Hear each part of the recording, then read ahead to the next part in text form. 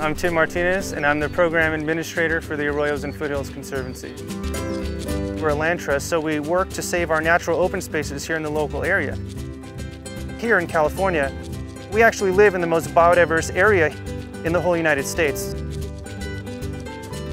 Not only do we want to save land, but there's a broader context to saving land. Nothing tells a story better of the importance of preserving these open spaces than actually seeing the images of the wildlife and the videos of the wildlife themselves. We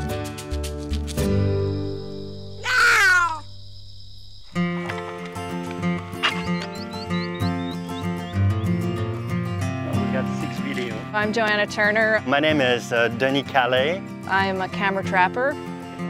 4:50 a.m.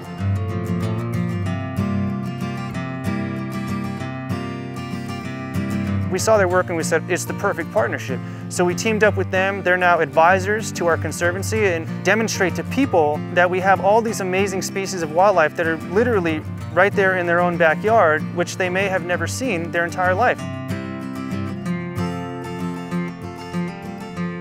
Camera trapping is using either commercially made or home-built cameras with motion sensors, setting them out along a game trail or a human trail. And when an animal just come by, the camera get triggered and you get a picture.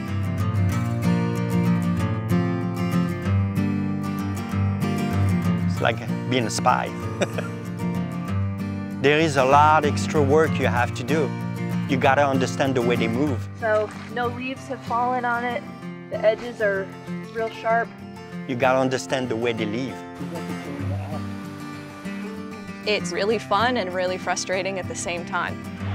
I got a half a cougar. Because it's really hard to do. 7 months to wait just for one picture. We followed fresh lion tracks and gotten really excited and walk home empty-handed. Nothing. There is nothing. Nothing here. When you do get something, it's exciting. It's a scavenger hunt type of feeling. One picture will make everything great.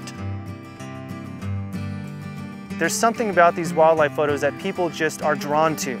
It's visual and it has an impact on people. It's a thrill to be able to see that and to know that we live in a place that's surrounded by such wonderful and diverse nature. The images that we've been getting allow people to understand the animal in a different way. An animal walking through in the middle of the night when nobody's around is going to act normally. They're going to be calm. They're going to take their time. That's as close as we've seen her. Yeah. Oh, she's rubbing on the rock too. There's a connection here that is personal. It's those personal experiences with nature that makes people care. It sends a message to people, it's out there, and it sends a message we need to conserve. If they don't know it exists, they're not going to want to protect it. I think it's an eye-opener for the effect of urbanization. Our natural open spaces are becoming islands of habitat, surrounded by development, by freeways, by roads, where animals couldn't get in or out. Creating wildlife corridors and connecting up all these open spaces is actually the #1 way we can preserve our biodiversity. They need space. I mean, if they have the space and they thrive, we will thrive too.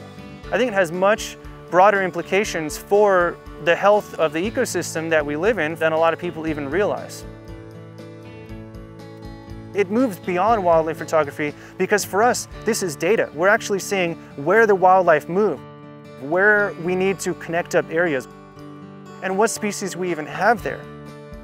What started off as a passion project has become something that's really contributing to our understanding of local wildlife.